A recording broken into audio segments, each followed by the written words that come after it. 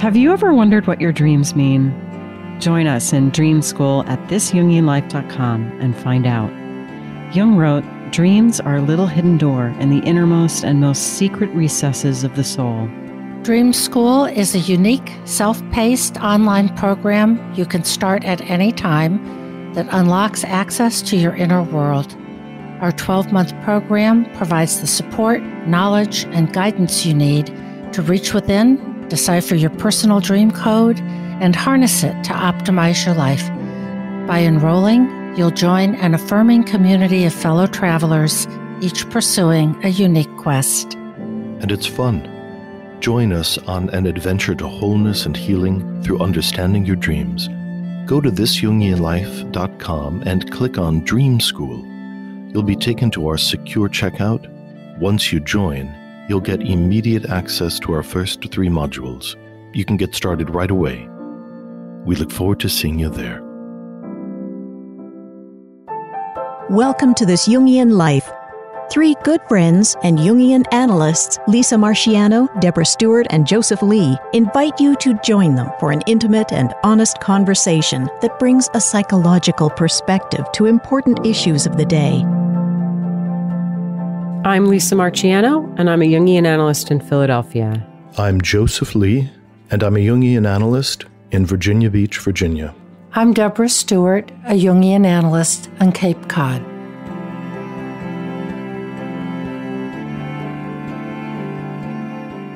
A few months ago, we all did an episode on introversion, which was pretty interesting for a trio of primarily extroverted people. So this week we ought to be playing in our home stadium of extraversion and taking a look at what Jung meant by attitudes. He called introversion and extroversion fundamental attitudes.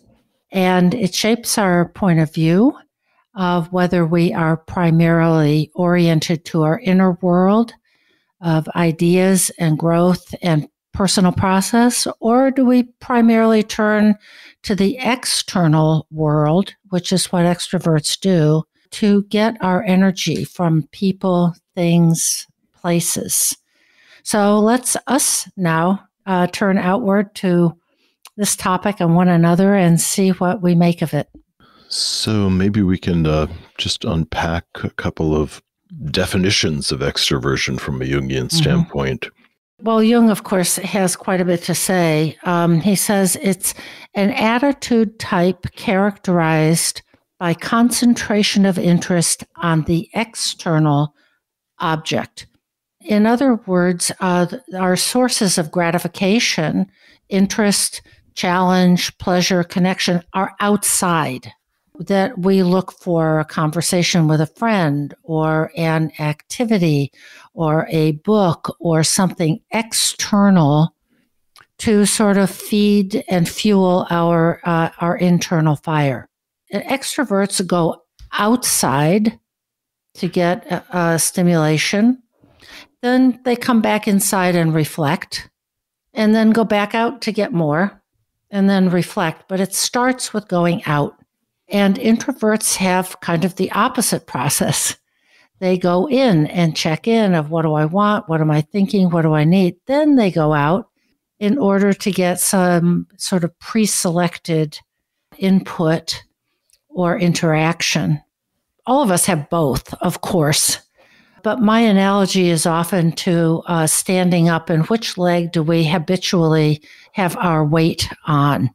And it's not something we can choose. As we've said in other episodes, that part of the acorn that grows into the oak tree metaphor is that each of us has a typology that blossoms and that we notice over time, and that these typologies are intrinsic to Jung's model of individuation. And I think the use of typology in this regard has fallen out of fashion, but I still find it really interesting. That Jung was very compelled by the idea of the quaternity, and that human beings have 4 fundamental functions, and that the balancing of these functions constitutes the goal of individuation. So feeling types are required to develop thinking, intuitive types are required to develop sensation, and this balancing process can be understood more clearly by discovering what our conscious personality configuration is. And extraversion and introversion is a huge part of understanding how energy flows inside our system and engages the environment. You know, one of the things about this topic is that if I'm right about this, Jung coined the term extraversion. Yes. And it really has entered the culture now. It's part of most kind of personality typologies. So it's considered to be a very robust concept. And it has really come into the language through Jung. Yeah. And it's important, all those functions, the 4 functions, but they're conditioned like sort of a superstructure by whether we're primarily extroverted and outward turning or introverted and inward turning. And Jung considered all this so important that he said every judgment made by an individual is conditioned by his personality type, and every point of view is necessarily relative. In other words, we never get away from our subjectivity. There's very little in the way of, according to this way of looking at the world, little inarguable objectivity. So it's sort of like the fish is in the water. And, you know, if we're in the water all the time, whether it's fresh water or salt water, it's just the way things are. And this is one of the great benefits of studying typology is we can slowly develop a kind of objectivity about ourselves in the water we swim in. Yes. And this is, of course, very important in terms of friendships and intimate relationships. Extroverts, for instance, just assume everyone else is an extrovert, or introverts just assume the opposite. And when we can understand and name and differentiate these distinctions in personality, 1, we can take it much less personally, and that 2, we can imagine our way into another typology, which can develop some empathy and compassion for people that can be remarkably different from ourselves. Yeah, and Jung developed this notion of typology in part as a response to his break with Freud in an effort to understand what happened between the 2 men, you know, that had such a profound effect on him. And he was wanting to understand how it was that they saw the world so differently. And then when Myers and Briggs, a mother-daughter team, developed the Myers-Briggs type indicator using Jungian concepts, that was after World War I, as partly as a result to understand why people get into conflict. So, Joseph, I think you're right that it can be really helpful in pointing out to us or giving us a framework for understanding why people might be different than we are and how they might arrive at really different understandings of the same phenomenon. And all this happens in the stage of our culture. For instance, America is a particularly extroverted culture, and we tend to idealize people who love to be out front, are the ones who want to perform, or the ones that want to talk to the crowd, the ones who want their attainments to be visible to the world, the life of the party, et cetera, the person that can just walk up to anyone and stick out their hand and say hello and start a conversation. And we idealize that kind of extroverted potency, and often introverts are left feeling mismatched in many environments. But there are other cultures, Japan being a very different culture that prizes introversion. And many people who've gone to Japan have noticed this. For instance, you know, on the subway, people are silent, and it's considered bad form to be walking around glad-handing people.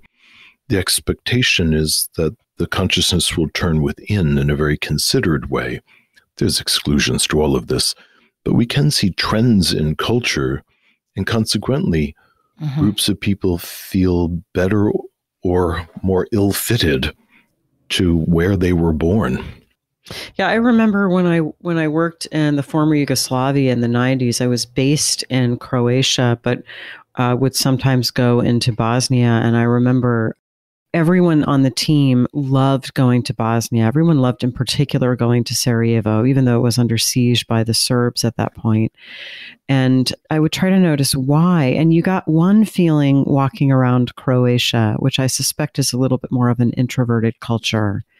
You know, things were beautiful. I mean, it's a beautiful country, but people were fairly reserved out on the streets. But I remember going to Sarajevo and being out on the streets and just groups of people laughing. And it just gladdened your heart. And it made you, there was something so wonderful about it. And I think that's because the Bosnian culture may have been a little bit more extroverted. And so that kind of public display of fun and warmth was just more near the surface. Mm-hmm. I also spent time at one point in Moscow, and it was people were so reserved, almost to the point of being cold in public. Yeah. But once you got inside their homes, of course, there was incredible warmth. But I think that's another example maybe of how introversion looks in a culture. So there's a way in which I think we're tilting into extroverted feeling function and or extroverted thinking function, but we react and can get an easier read on someone or in a culture that's extroverted. Mm-hmm. If things seem silent, then what's the meaning we make of it? Is it cold? Am I not accepted? Then we start to project onto, well, these people are like that, or this person always does this. Whereas it's easier to read what's going on with extroverts. They're kind of out there. And if you're an extroverted feeling type and you're in a very introverted environment, it can provoke a lot of anxiety because, mm-hmm. like you said, Deb, you don't get the response back that you might get from another extroverted feeling type. And you project onto that, oh my gosh, they don't like me, they're not listening, whatever it is. And one way that Jung described this urge is that extroverts crave the outer object and want to identify with it and create a voluntary dependence on it. So, for instance, in that environment where you wish that people were warmer, the extrovert comes into a situation, maybe you're coming into a new job, you've just been hired and you're trying to make connections in the office.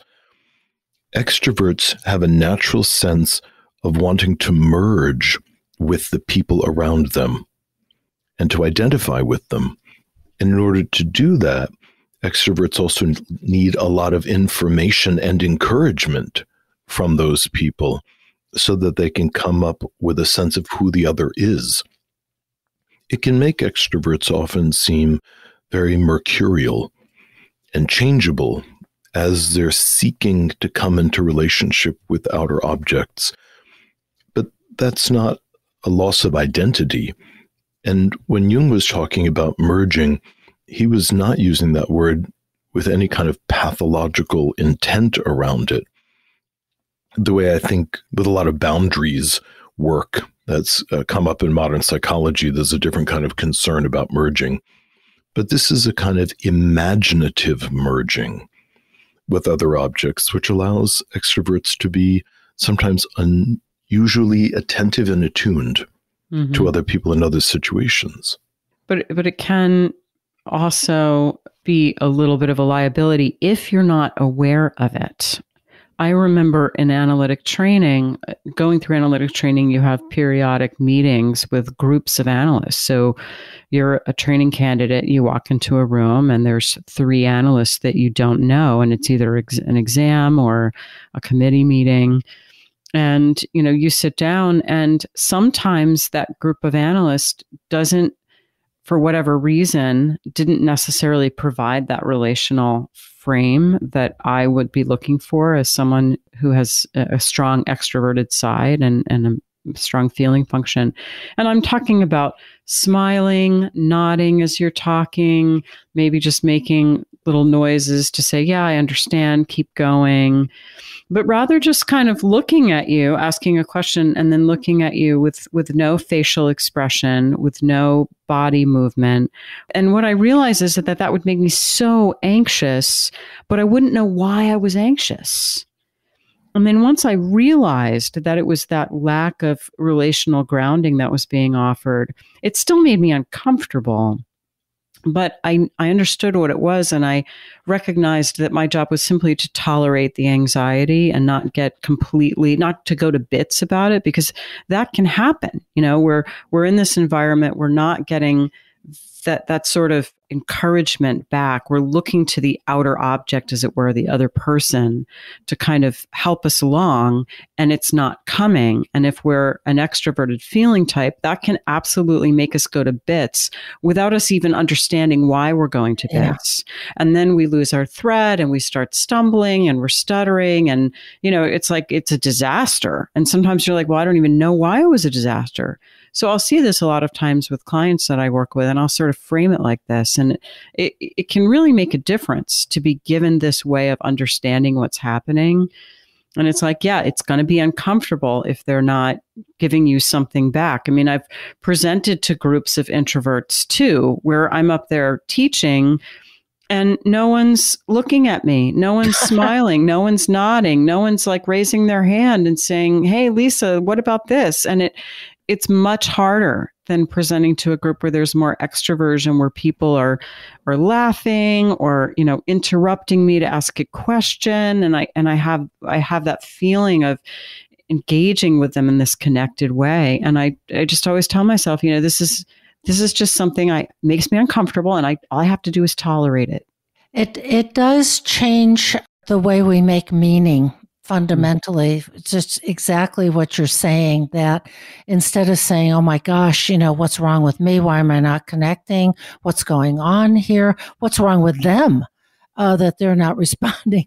It's just sort of like, we can put that typological lens on it. Exactly. Of this other person is just very introverted, and it makes me uncomfortable rather than not knowing why this dynamic is happening.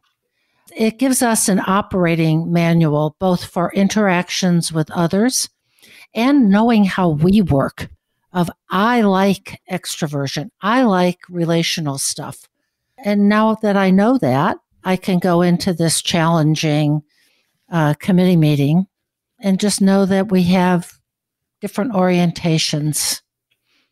And that for the extroverted feeling type, if they're prepared to sacrifice a bit of that relational feeling tone, they can be better prepared to ground themselves in some other, perhaps auxiliary function in their personality. So another way of summarizing this is that extroverted feeling types are driven to harmonize with outer people and objective situations. Yeah. They want to be in good harmony. They want to have a positive affected relationship between themselves and the outer situations. They tend to not want discord. So feeling types are often highly beloved. They're capable of a tremendous amount of appreciation. They're capable of a tremendous amount of sympathy. But as we all know, extroverted feeling types can have to do some extra work to ask themselves, what do I as discrete being really feel? What are my emotions deeply within myself that are not conditioned by the group of people I'm with or the organization that I'm identified with? Right. So that differentiation. And that can be very difficult work. Let's pop over to the idea of extroverted thinking. So extroverted thinking types tend to become enamored of established and often arcane ideas. And they're vulnerable to not thinking freshly about what's expressed. So extroverted thinking types have a tendency to collect thoughts that are deeply gratifying to them and want to re-express them in various circumstances and expect other people to adopt those thinkings, which is basically a self-confession on my part. Well, that's fair enough. I'm resonating to the self-confession about extroverted feeling types. So as an extroverted thinking type, I have a tendency to want to elevate certain ideas and elevate intellectual formulas, which solve problems for me and then for the world at large, which creates this tremendous impulse in me to provide sagacious advice. And, it is like the plague of my analytic style. Whether I'm biting my tongue because I want to, give this great formulaic thinking clarity, or whether it tumbles out of my mouth in the middle of every session. But it is part of wanting to take my inner thinking function and cast it out into the room, cast it out to be played with by the people around me. An introverted thinking type might function the same way, but they would be very happy to talk to themselves about various thoughts that they enjoy. But extroverted thinking types enjoy pontificating, or as my mother used to say, don't be such a maven. That's very funny. I'm resonating to someone close to me who has this in his personality, and it's kind of adorable, but it's also kind of irritating. And I've been told that. Yeah. And this person is just loves ideas and loves to learn about things and loves, facts, and, must spend a lot of his time immersed in, I don't know what, just learning deeply about these things. And it's like you get together with him and he's like going to tell you all about the Punic Wars. Like, oh, okay. So it's interesting that people who have different typologies, different attitudes, both enrich us and irritate us. And that was one of the great pieces of wisdom that a friend and colleague once offered. She said, we irritate each other. And I've always remembered it because of exactly that same reaction that you had, Lisa, of like, oh, here we go on the Punic Wars. But actually a little irritation and a little frustration, if we can use it, helps us grow. Mm-hmm. Mm-hmm. Be kind of a sad and sorry world if everybody saw things exactly the same way, especially the Punic Wars. Well, and while that may seem a bit obscure, we could suppose that the entire age of enlightenment was driven by extroverted thinking and the idea of establishing principles that have universal applicability is part of extroverted thinking. So even my own attachment to studying Hermetic Kabbalah or other kinds of arcane systems where there are certain ways of thinking and certain cosmologies that then get passed down as universals to an extroverted thinking type, that's, the most delicious thing they've tasted, all day. And I think also extroverted thinking types can feel whether or not a particular idea is universal or idiosyncratic, and will generally set up a value system that if something feels more universal, somehow it has much more value. Thoughts that are idiosyncratic seem like something that should be disposed of, or at least held very lowly. extroverted sensation.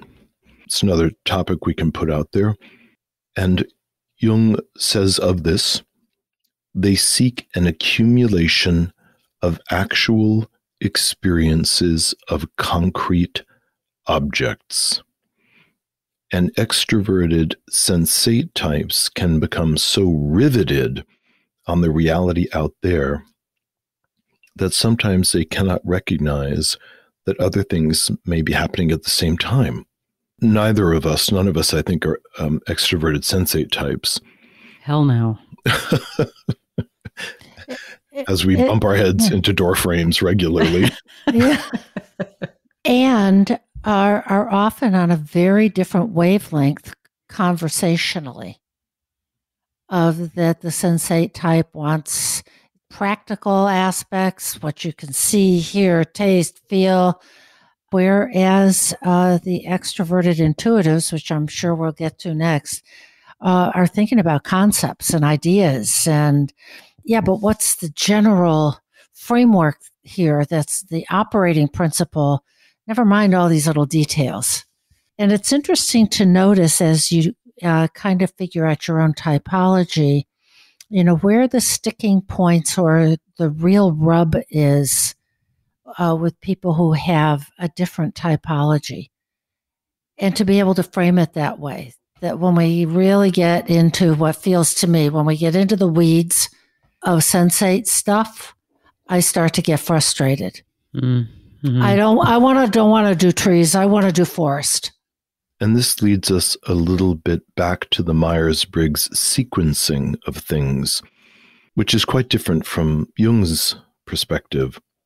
Jung felt that his analysans would do best to study his literature on typology and then over years of self-reflection come to decide which of the functions are primary and in introverted or extroverted combinations. The Myers-Briggs survey purports to do this rather efficiently and quickly, and then we have the 4 letters that are given, which also lets us know which function, or proposes, which function is totally inferior. The inferior function, the least developed function, is the one that's also considered deepest in the unconscious. So sometimes Jung would talk about, the door through which the devil comes, or the door through which the daimonic comes. So extroverted sensation as a inferior function would make touch and sensation and smell and environments both incredibly complicated to navigate, but also compelling in their effect on the individual. And numinous. I'm also thinking about my friends who work in the visual arts. I have some friends who are designers. And for them, extroverting their sensation is this incredible joy of noticing color and shape, taking a room and making it organized in multiple layers of order so that the objects in the room are in conversation to each other. Now, I will often be in a situation where they're doing this or have done it, and I'll also notice that the furniture can be uncomfortable or that the color palette feels uncomfortable to me, where an extroverted sensation type won't necessarily track those things because the design elements are precise. So, for instance, I've seen some designer friends, paint the interior of a house all white, just one shade of white, have 3 pieces of Italian furniture in the living room and nothing else. And it's this exquisite, minimalist ocean of white. And I'll walk in and think, who would want to sit on that couch? Like, whose butt could tolerate sitting on a bench in your living room, even though it's very interesting to look at. So, I mean, there is this various ways that we monitor the physical environment and talk to ourselves about it. So, for instance, an extroverted sensei type might really enjoy watching sports, watching a football game, watching any number of soccer game. But at the same time, it's very unlikely that they would notice that the person next to them is trying to say something to them about the game, or is getting ready to reveal something on an interpersonal level. So the external environment carries all of this kind of magic, compelling libido. And then we'll tumble into extroverted intuition, which I think there is a lot of experience. I'll just jump in with a definition, but extroverted intuition becomes deeply engaged with the possibilities of the outer objects. My experiences with a friend, along with a group of other people, we cook and we'll have a long weekend, all of us together. And she is a wonderful cook and loves cooking. And I remember years ago when we first had these long weekends of being astonished that she follows the recipe. Whereas I tend to look at a recipe, something like spaghetti sauce, and take it as a jumping off place. It's like, oh, I get it. We're going to do some onions and some garlic, and I don't have any green peppers, but I have some artichoke hearts. I bet that would be interesting. Of very different orientation that for me really provided a great illustration of the difference between extroverted sensation and extroverted intuition. That's a wonderful comparison. Joseph, you said that your analytic downfall is that you tend to find it difficult not to give advice. And mine is definitely in this area, because I do have this thing that happens for me where I just can see possibilities in outer situations. And sometimes an Alexand will bring to me something that's going on at work, or an idea that she has about what she wants to do with this hobby that she's been developing. And I will all of a sudden have this whole plan in my mind for her about how she can set up an Instagram business based on this. And then she can do this. And there's this thing that she could do. And I just have to put my hands over my mouth and not jump in and start spinning this whole kind of intuitive fantasy about the 5-year plan about what she should do with this idea. Sometimes I can't quite resist. So there's a great quote where Jung's talking about extroverted intuition. And he says, for people who are really potent in this instinct, it's as though the whole life has vanished into the new situation. Which that rings really true. I mean, I know, I remember when we had the first conversation about starting the podcast, which was this idea that came out of my extroverted intuition. And you guys were both really enthusiastic, of course. And I remember driving home from that meeting and thinking, what the F am I doing? I'm so busy. Why am I taking this on? But then the answer came back. It's like, but I get energy from this.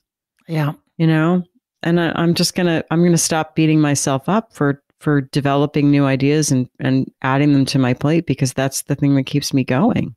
Well, I think relative to the project here that you've spearheaded, Lise, is that extroverted intuition has an uncanny ability to determine the red, yellow, and green light of something.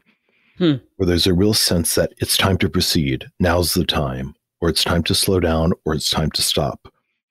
And extroverted intuitives have an uncanny ability around flowing or receding, depending on these mysterious ways of perceiving situations and people. Well, And you've talked about that with your own entree into the Jungian world, that it was a very much an intuition that the time was now. My intuition is more introverted. So for people who know me, that can make me seem somewhat impulsive because they won't necessarily have heard me talking about the emerging potential, but I'm experiencing it internally. And when there's a certain point that it clicks, then all of a sudden it's a green light for me and I'm going, but I may not have explained that to anyone else. I think for all of us, is this right, that for all three of us, no, two of us have introverted intuition. And one, I think for you, Lisa, intuition is your primary function and it's extroverted. And you are the idea generator, the possibility seer of all time, of like, oh my goodness, here come all these ideas. It's exhausting. And then, but we all get lit up by them, and we all, of course, have ideas too. But then we do have to turn to our sensate function because they need to be implemented. Mm-hmm. Right. That's how these things all work together. This is the case for the real world out there. That was a great idea, and now will come the sitting down and making it happen. The ideas that come out of an extroverted and intuitive place are really important in life, and to be able to kind of access that is important because it allows us to generate future possibilities. And some typologies, this is a much harder thing for them.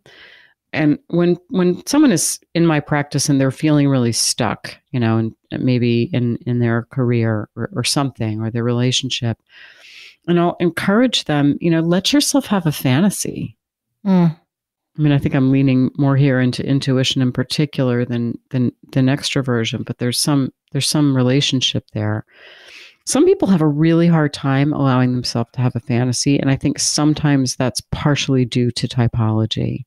And I'll always say, don't restrict yourself, don't edit yourself. First have the fantasy, and then there's what Freud called this wonderful phrase, a compromise with reality.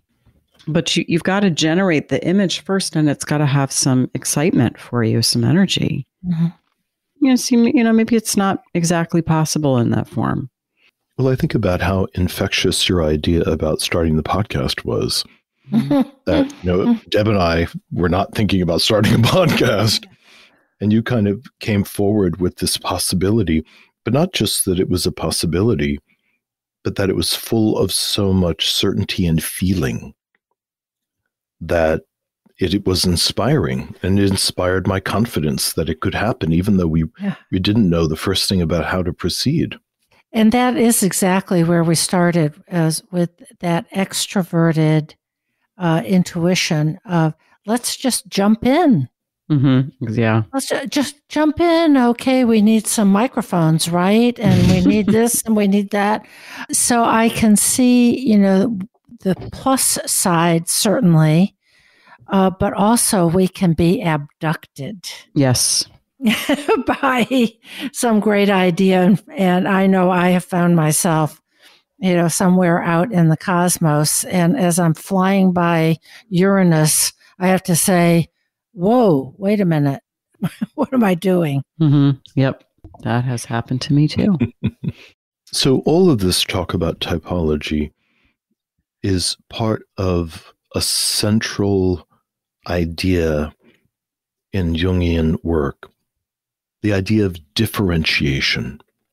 All of us start with the massa confusa, which is that our contents of consciousness and the unconscious are all in a kind of roiling cloud, including our various functions. And one of the reasons that Jung wanted people to really meditate on these distinctions is so that they could actually move through life with a functional direction and goal.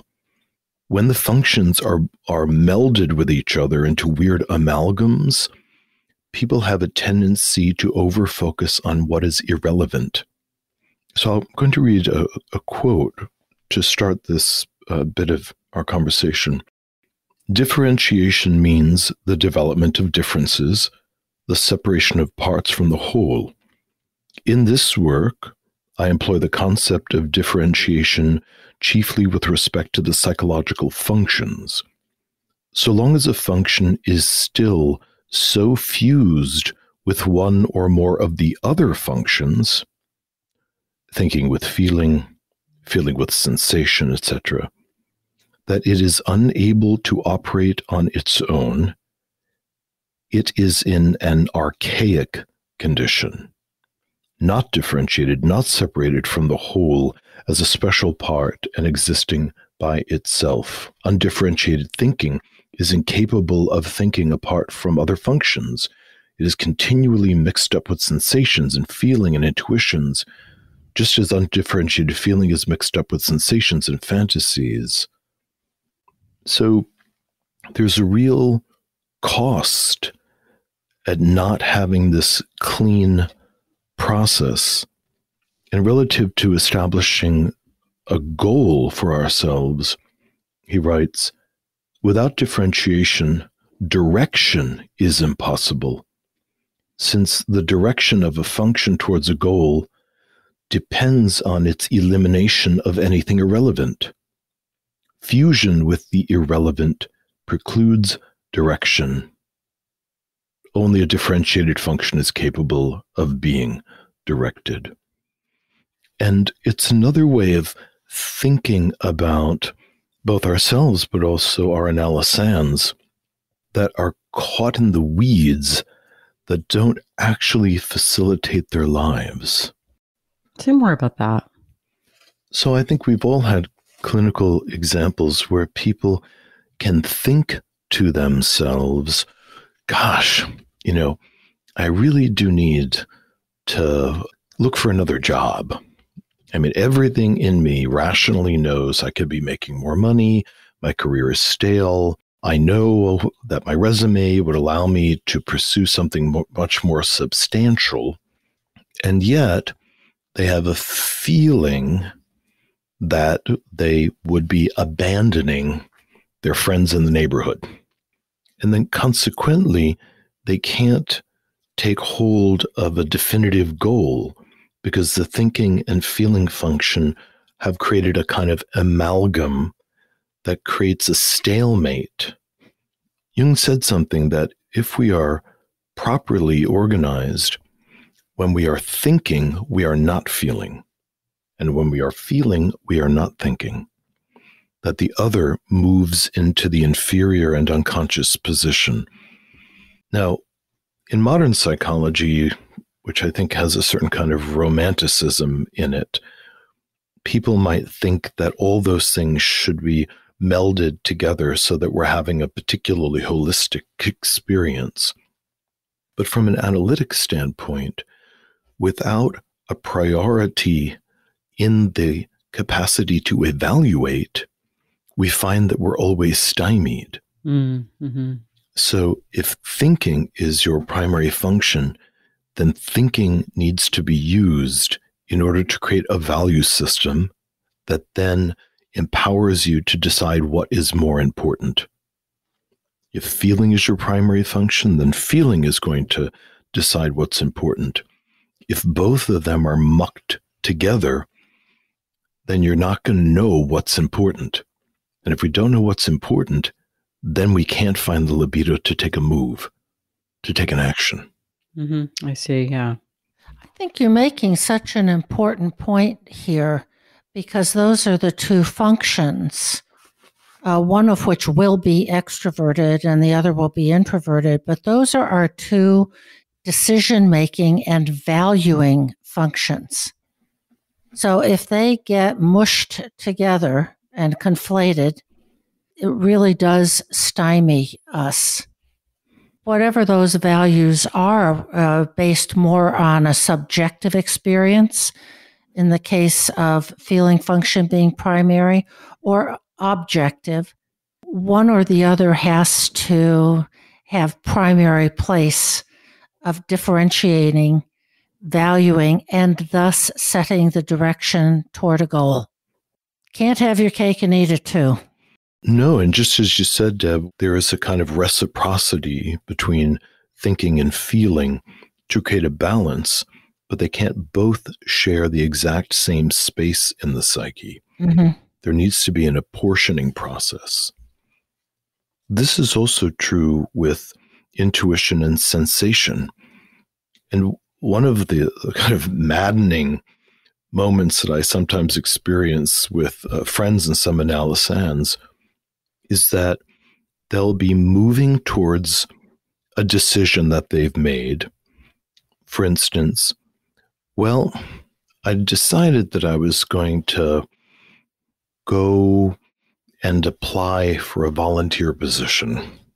But when I was trying to pull out of the driveway, there was so much traffic, and then a car had run out of gas. And so I thought, well, it's not meant to be because the universe is making it really difficult.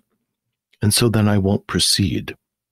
And to me, that's a tremendous inappropriate amalgam of intuition and sensation, that people will have a feeling of what's possible, and then they will simultaneously misinterpret the concrete environment around them, and then cause that to thwart their ability to be libidinized by the potential in a situation. And it always shows up as, well, it's obvious that it wasn't meant to be, because if it was meant to be, it would be easy. Mm-hmm.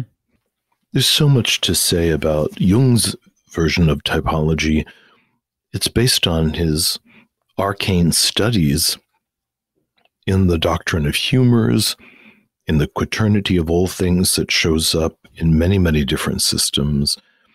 It's part of his whole theory of wholeness, of what is in the conscious versus what is in the unconscious mind, and the tension between these things, which is even part of his idea about Gnosticism and how that is an archetype that seems relevant to humanity. One of the things that I hope in our bringing forward introversion and now extraversion is that people will come to appreciate the profundity of Jung's use of typology, and that it extends far beyond whether or not we're compatible in the workplace. And I would hope that maybe it would revive people's interest in going to primary source, which really would be Jung rather than Myers-Briggs. Mm-hmm. Joseph, you just brought up this really important point about typology and wholeness that we've talked about a little bit already. But, Jung felt that we all have both an introverted and an extroverted side, and that one is dominant. But we can get too one-sided, and that if you're too fiercely extroverted, there's something that just drops into the unconscious. He says the more complete the conscious attitude of extraversion is, the more infantile and archaic the unconscious attitude will be. The egoism which characterizes the extrovert's unconscious attitude goes far beyond mere childish selfishness. It verges on the ruthless and brutal. So I think it's just a warning that any attitude can become too one-sided, and that as part of a pursuit of wholeness, we do need to be aware of, make room for, and even develop the opposite attitude. And that is where I think relationships really can help us and others as we rub up against one another. In our families, neighborhoods, cultures, can we use the differences that we find between ourselves and other people to take us back inside and cause us to reflect about, and what is that in me? Is it, this person is way out in left field and driving me crazy? Or what might that tell me about myself and why I get irritated? Can we become curious about it so that we use our daily interactions with people to refer back to our own typologies just as a framework of like, oh, this is what happens when my own sensate function is challenged by this person or this situation.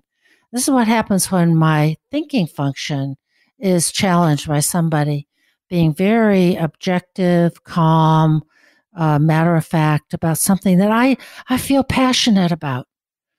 All of just our real world interactions and activities, if we can use typology as a framework, can help us notice where our strengths and growing edges are.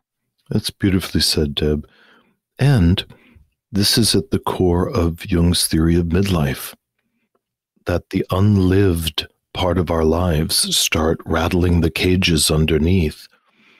And one of the ways to categorize the unlived life has to do with the undeveloped functions in our typology. So, with all this as a frame, maybe it's time to transition into a dream. Hey, Lisa, what's been going on about your book? Well, it was released on May 25th, and sales have been strong, and I've been receiving so many lovely emails and texts and phone calls from friends and from people that I don't know telling me how much they've enjoyed the book, and so that feels really great. The reviews on Amazon have all been glowing, and that's been really heartening. It's just really wonderful to know that this project of mine is resonating with so many people. I'm just so happy for you, and it's such a lovely, lovely book, both deep and accessible, about the inner journey around being a mother. That's never been written about. It hasn't been out there. And that it's getting such an enthusiastic, heartfelt reception. That's wonderful. Yeah, I would love it if listeners who've read the book could write a review on Amazon, because although there are many wonderful ones there, more is always better. So thanks in advance for that.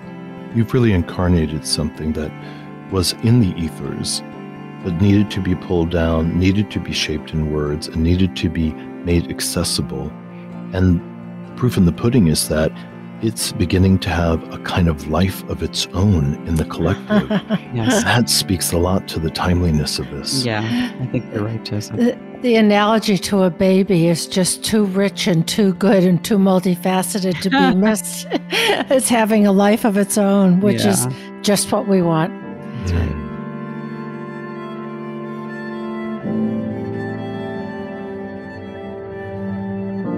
Today's dreamer is a 28-year-old woman who works as a manager in a women's charity. And here's the dream. I am perhaps 4 or 5 months pregnant, and I am at my granddad's house. I am miscarrying. There is blood and tissue everywhere, and I can feel it happening very viscerally. My granddad and a woman I don't know are helping to clean it up. There is going to be a party, and I don't want anyone to know what has happened. Family has arrived now, and I am distracted and worried about people finding out. My granddad can see this and says to me, "Why don't you go up to my room? This is so I can hide the bucket full of blood." When I get upstairs, the bucket is almost completely clean, just some remnants, but anyone finding it wouldn't know what had happened. Suddenly, my aunt enters the room, and I kick the bucket under the bed to hide it. She talks to me urgently and intensely. I'm not sure what about, but I am distracted. Later, a miscarriage happens again, but even more intensely. This time, I see a noticeable baby, small, long, pale, bluish, I think. I should call the hospital, but I don't want to.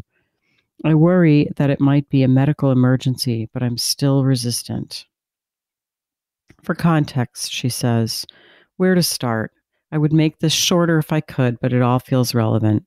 My granddad has terminal lung cancer, which we found out about 4 to 5 months ago. While we get on fine, I don't have the kind of relationship with him which would involve sharing confidences like in the dream. I have never been pregnant or miscarried and do not want a baby, but I've been recently diagnosed with a teratoma, an ovarian cyst, which can grow baby-like features.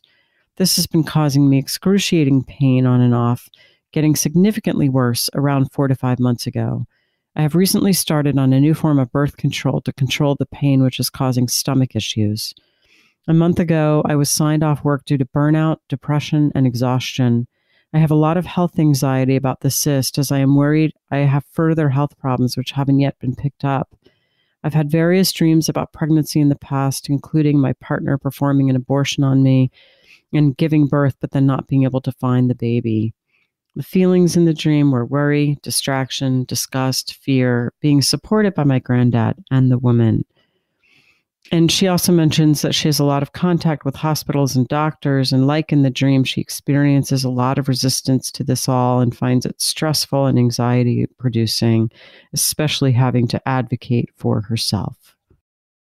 This is a dream that has, in the context of our typology discussion, immediately evoked a lot of feeling in me.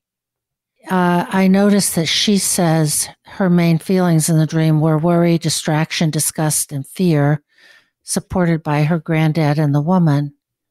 The main feeling in me is sadness. Yeah. I can feel a little teary about this.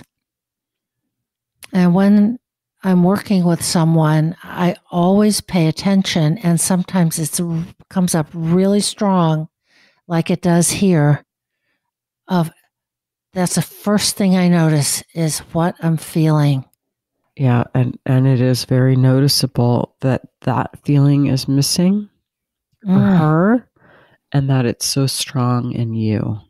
Yeah. And so, sometimes we can carry a feeling that belongs to the other person. Mm-hmm. And it's sort of like I'm catching it from her. Because she hasn't quite allowed it. Mm-hmm. This kind of recitation of loss that's in the dream and in the context. I mean, in the dream, she loses 2 pregnancies. Yes. And in the context, we hear about her own health issues and the impending loss of her grandfather.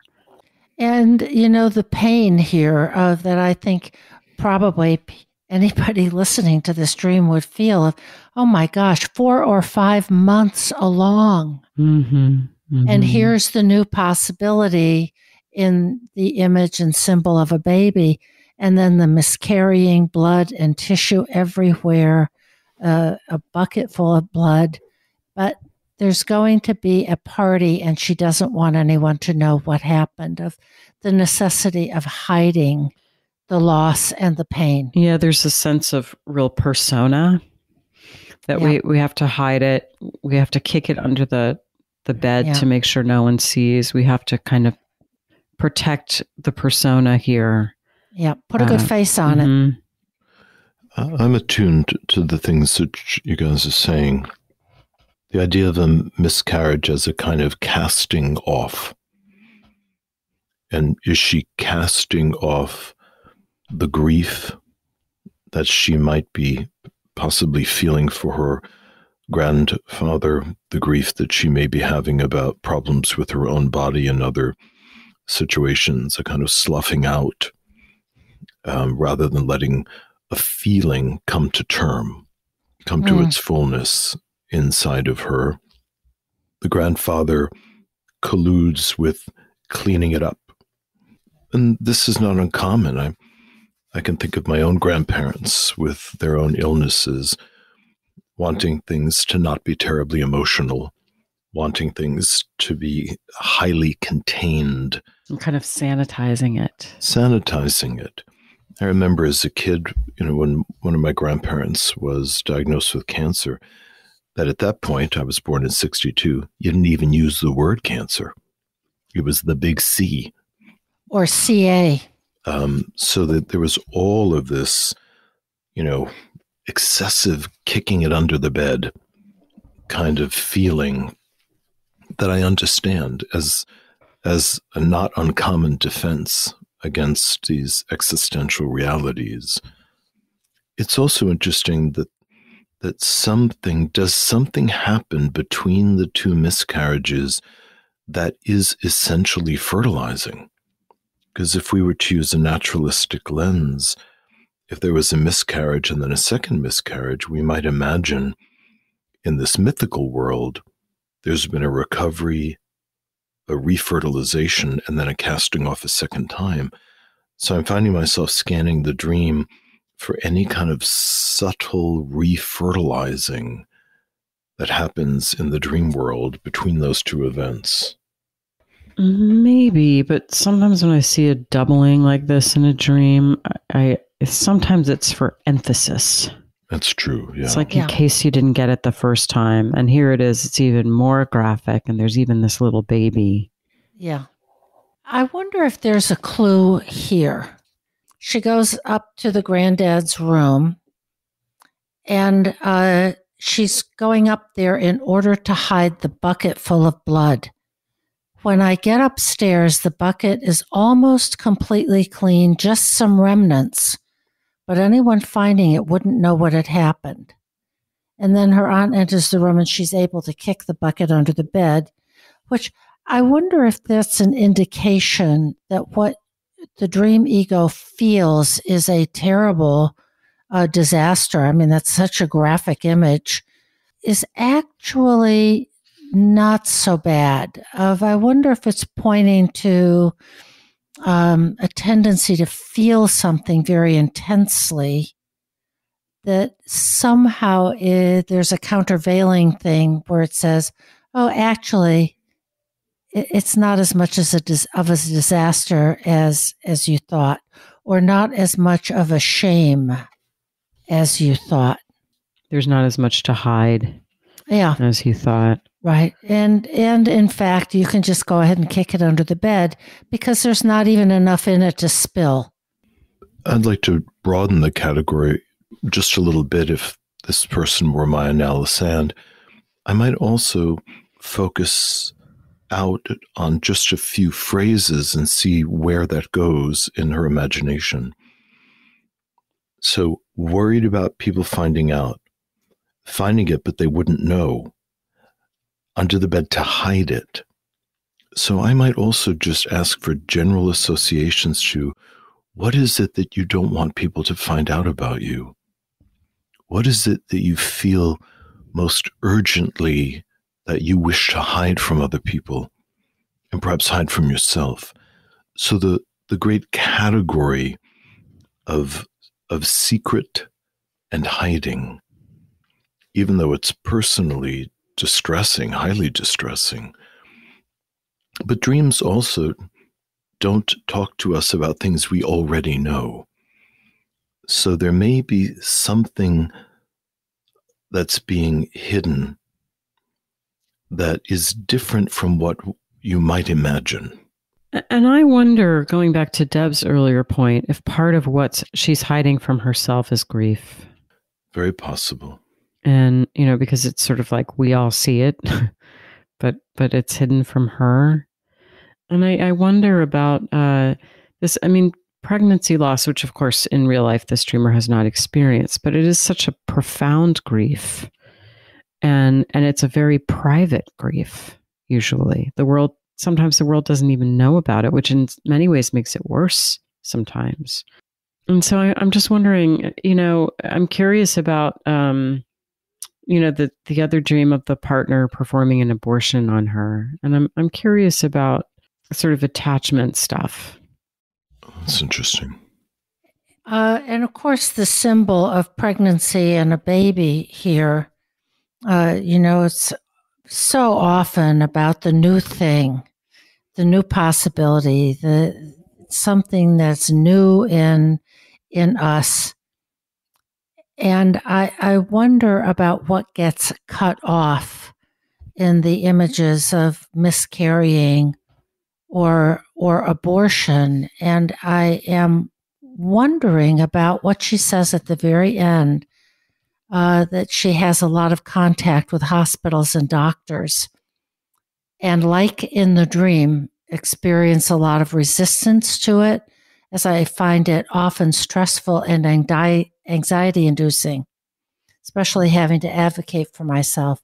So I'm wondering what comes up for her in her work world in the medical realm, and whether this is indicating someplace that's not a good fit. It might be simply around advocating for herself in any environment. But I'm also wondering particularly about what may be going on in terms of being in the medical field. And she's the manager of a women's charity. So broadening that out to the whole category of the feminine and the feminine creative role biologically in being pregnant. Taking all that in, I'm coming back to one of her comments, Deb, which I think is relevant to what you were saying, is that in the work environment, working in healthcare, she finds herself provoked in one way or another, and that she's saturated with these fears of being ill, these fears of undiscovered health problems, that something is hiding in her body that is dangerous to her. Now, we don't want to disregard that. Of course, people should get all the medical attention that they deserve and need. But if we hold a symbolic attitude and we come back, is there, again, a secret that is making her feel unwell, which on one level she wants it to be diagnosed, on another level, like the grandfather and in the dream, wants to kind of kick it under the bed so it doesn't have to be looked at. And I'm also thinking about this feeling of disgust that she puts in the references. And I'm stepping way, way back to make this comment. On some level, is she feeling that there is something disgusting about her own creative potential? Yes. Sounds really very complicated. Yeah. But we can have these kind of tortured patinas around something which could essentially be extremely positive. And that the story that, well, when I'm creative, I only give birth to monstrous things, or can't give birth to anything that can sustain, give birth to one's life, give birth to a new direction, give birth to some other very intimate potential. Yeah. I think you're really onto something there, Joseph. And I noticed how Lisa and I both resonated to it. You know, you started like, maybe this is a reach, but we were both like, yes. And to augment that even more, she has this physical condition of the teratoma that has been causing her excruciating pain on and off. So I wonder if her physical condition and difficulty is the physical outpicturing of exactly what you were saying about can't give birth to her creative potential, that there's something monstrous about it. Just like there's something, we could use the word monstrous, about having this ovarian cyst that has baby-like features. That's awful for a young woman at age 28 and has a parallels in the symbolic images of the dream. I'd also like to just quickly toss in a bit about astrology. That at 28 years old, she's entering into her first Saturn return, or is preparing to do that. And Jung was very interested in astrology, and so am I. And during the Saturn return, there is a profound upwelling of unlived life, which happens again at 56. And if we live long enough, it'll happen a third time. So unconscious material often starts rumbling very, very powerfully. People often between 28 and 30 change careers, wind up ending relationships or marriages, and wind up moving in a certain kind of corrected direction, although it comes as initially as a kind of forced dynamic. The secret about going through the Saturn return gracefully is to know that you're in a time of change and to decide that you're going to embrace that rather than be dragged along by it. You've been listening to This Jungian Life. From our website, thisjungianlife.com, you can follow us on Twitter, like us on Facebook, help us produce future episodes by funding us through Patreon, and submit your dreams for possible interpretation on another episode. We'd like to thank our listener who shared a dream for today's show and hope you'll let us know what topics you'd enjoy hearing more about. Until next time, keep living this Jungian life.